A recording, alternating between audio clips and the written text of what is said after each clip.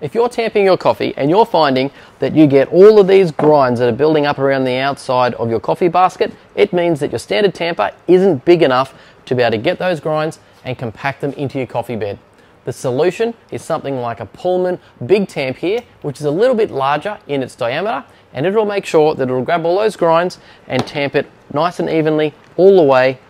and pack those coffee grinds into the edge of the coffee basket, giving it a nice and clean finish. And it's going to help reduce all of the channeling.